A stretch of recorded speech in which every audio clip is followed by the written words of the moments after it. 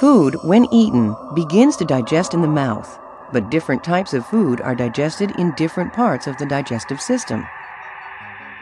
Protein, while masticated in the mouth, is primarily digested in the stomach. Fats are primarily digested in the small intestine.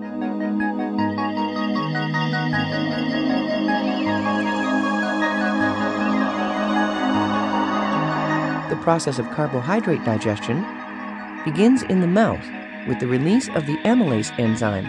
In the mouth, amylase enzymes begin to break apart the bonds holding the carbohydrate polysaccharide sugars together. As masticated and partially digested food reaches the upper stomach, the fundus, through the esophagus, the lower stomach begins to fill with hydrochloric acid.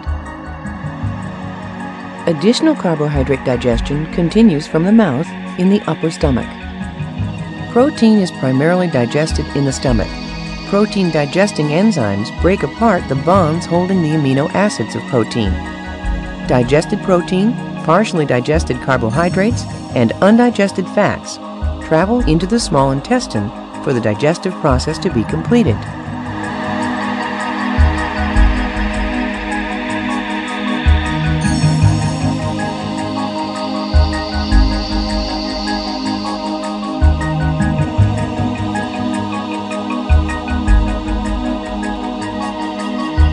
In the small intestine, amylase completes the digestion of carbohydrates.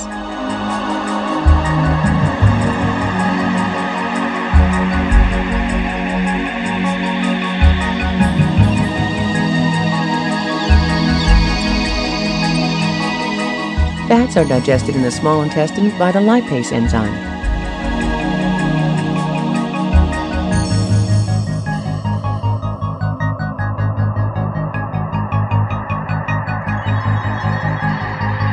Digested protein, carbohydrates, and fats are then absorbed through the villi of the small intestine into the bloodstream, where crucial life-sustaining nutrients are distributed throughout the body.